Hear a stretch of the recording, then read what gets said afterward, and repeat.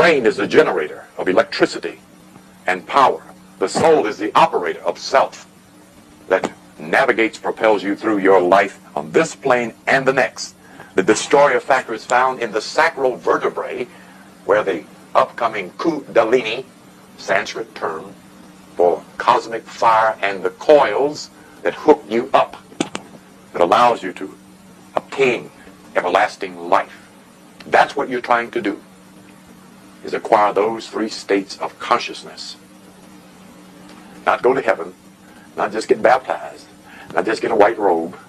You're trying to raise up something in self that makes you everlasting, that you grow into the Son of God.